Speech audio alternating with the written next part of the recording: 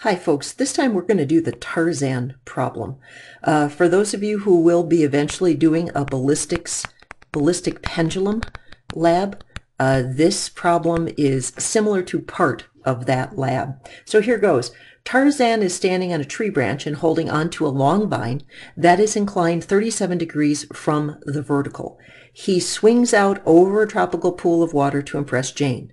What is his velocity at the bottom of the swing if he starts from rest, the vine remains taut, and the vine is 30 meters long? So what's going to happen here is Tarzan is going to swing like this down. Now, this is not a straight line. This does not make a right triangle. He actually swings in a big arc. And I want to know what is his velocity when he gets to the bottom of the arc. When the path of travel gets complicated, that's a good time to use energy. So I am going to say the potential energy that Tarzan had at the top is going to be equal to the kinetic energy that he has at the bottom. So let's start to set that up. Potential energy at the top is going to be equivalent to kinetic energy at the bottom. Now, potential energy will be mass, height, acceleration of gravity. Kinetic energy will be 1/2 mass, velocity squared. In this situation, what's going to happen to mass? Yep, mass is on both sides. It's in all the terms, so it can cancel. What that means is, doesn't matter if I've got a big buff Tarzan or if I've got a poor little malnourished Tarzan from living in the jungle for his whole life. Now, we are going to solve for V. I know acceleration of gravity. What I have to figure out is height. And I need to know the change in height. The height when he had a potential energy and the height of kinetic energy. So what I need is this height right here. Now here is the tricky part of this whole problem. And this picture is the key. If I want height, I have to find more information about distance. So let's take a look at what we've got. The length of the vine is 30 meters. So this vine is 30 meters long.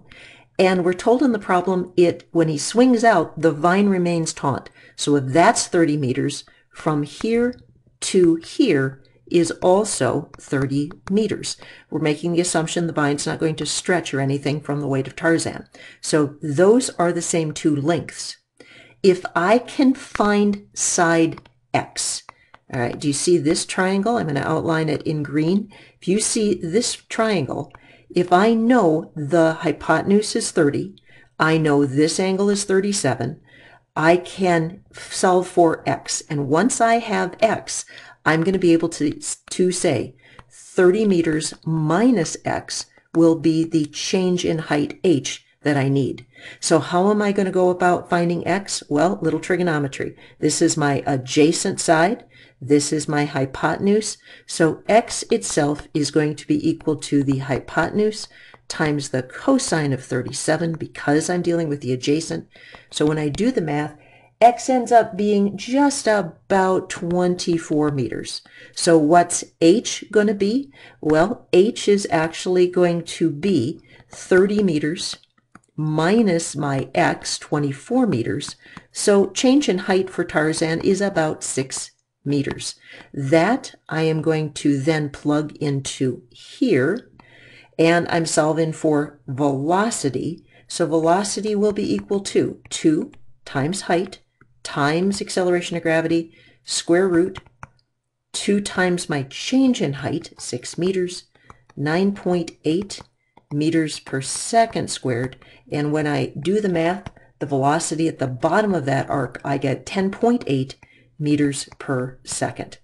All right, this is a good classic physics problem.